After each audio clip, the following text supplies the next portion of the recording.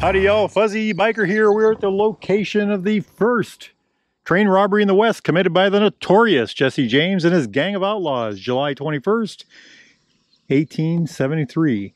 But of course, what we are here to talk about is this hot rod motorcycle. This is a 2018 Triumph Tiger XCA, 800cc, 94 horsepower, about 59 foot-pounds of torque. That's about 80 Newton meters. 3-cylinder inline, liquid cooled. Check out that radiator right there. I don't really have a lot of information on it. I just got this tonight. It was unexpected. And so I'm going to just kind of give you the rough story so far. Just a good looking bike. Front end has got a 21-inch tire on it, on spokes. 305 millimeter Brembo brakes. Looks like 2 piston calipers on each side. Full floating disc. Inverted forks. I think those are supposed to be 43 millimeter. This bike has fog lights. Looks like an aftermarket windscreen on there. Wind protection was awesome, by the way. It's got a 255 Nissan. Looks like a single caliper on the back. ABS front and back, by the way. The wheel size back here is a 150/70/17. Yeah, that's a pretty good sized tire, isn't it? I think that's a, what did it say? Metzler Torrance tire. Very good tire, actually. It's got a monoshock. This says WP here. I'm assuming that's part of the monoshock system. 6-speed transmission. Look at that, isn't that neat?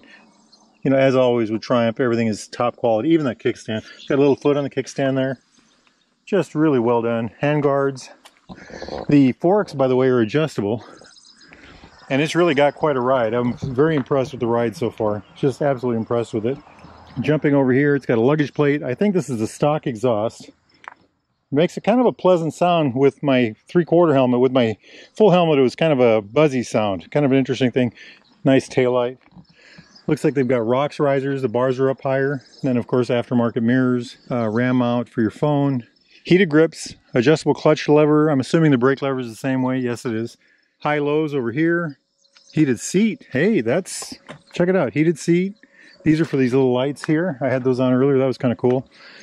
Cruise control. I love the cruise control. It's, you know, it's got the real deal set. You can go up and down. It shows up on the dash. It's just nifty. I'm in love with the cruise control. Okay. Mode button. Excellent blinkers. They must be on a timer though, because they shut off after a while. Horn, and then this is the joystick for this thing here. We'll turn that on here in a second. Jumping over here. Kill switch, run switch, start switch. It's all on a rocker. Home button. And up here's the hazard lights. Fly-by-wire, it's got several riding modes, and I'm not sure what they all are yet because I haven't, like I said, I just got this bike. Also looks like this goes up and down. Looks like it's in the low position right now. I'm going to kind of leave it there for now. I'm going to learn more about it. Okay, let's turn that on. If you look down here, there's a outlet for like heated gear. Sometimes they'll have that on the rear also. Taillight right there. Back up here. ABS light, oil light. Hey, engine light. Tachometer over here, speedometer. It's got an actual temperature gauge right there, and I think that's kind of cool. And I think that's, you know, ambient air. And this stuff down here, you can change that with this joystick. Like I said, I just picked this bike up, so I'll find out more about that, and we'll get back to that later. 5-gallon gas tank. I think that's about 19 liters. The weight on this motorcycle is, let me think about this. I think it was 503 or 508 pounds, which would make that, what, 240 kilos maybe?